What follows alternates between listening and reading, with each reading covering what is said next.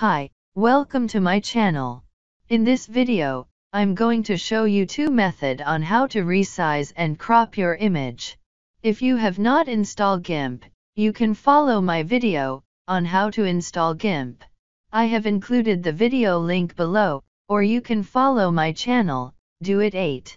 Let's say you need a photo size of 800 x 900 pixels for online official photo submission. I'm going to show you the first method to resize and crop your picture. Open your GIMP software and go to File and click New or press Ctrl N on your keyboard. The Create New Image dialog box pop up. Double-click on the Width column and enter your value. Then double-click on the Height column and enter your value. Make sure the appropriate unit value is selected and is indicated over here as well. Once you have entered all the desired value, click the OK button. Your canvas will be displayed, and this is also the cropped size of 800 x 900 pixels.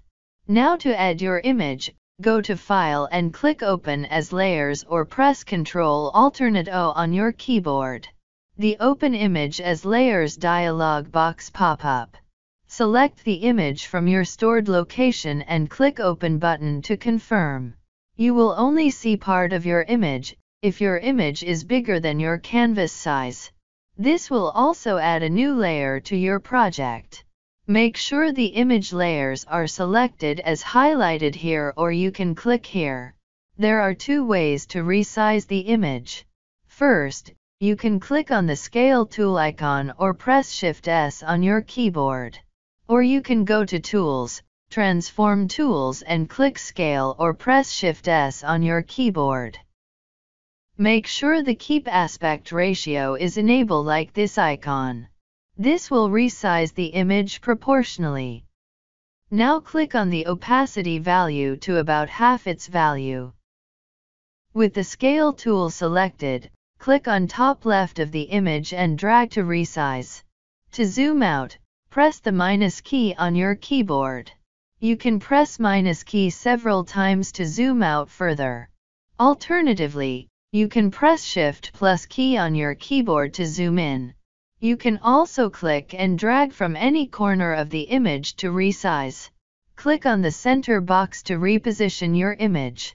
The scale icon indicator will change according to the corner selected.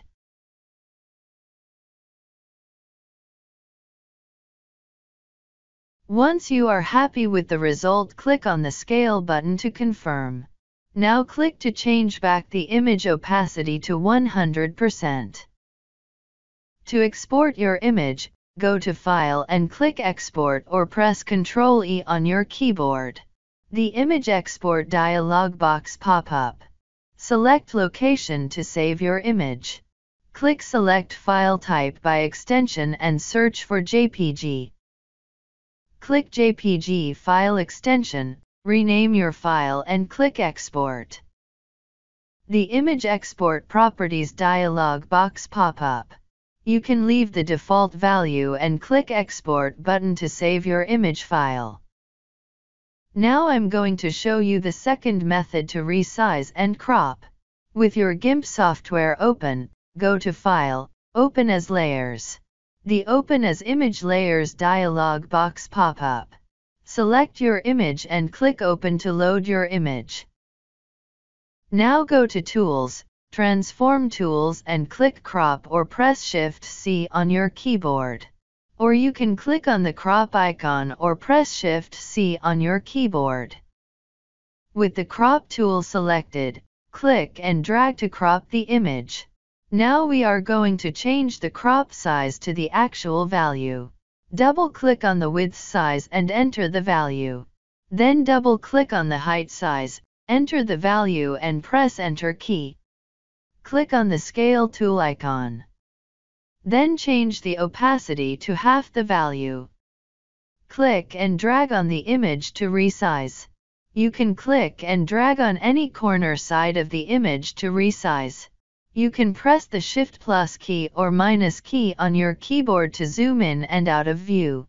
Click on the center box to reposition the image into the crop box. Once you are happy with the size and placement, click on the Scale button to confirm. Now change the opacity of the image back to 100%. To export your image, go to File and click Export As or press Shift-Ctrl-E on your keyboard. The Image Export dialog box pop up. Select Location to save your image. Rename your file and ensure the file extension is JPG and click Export. The Image Export Properties pop up.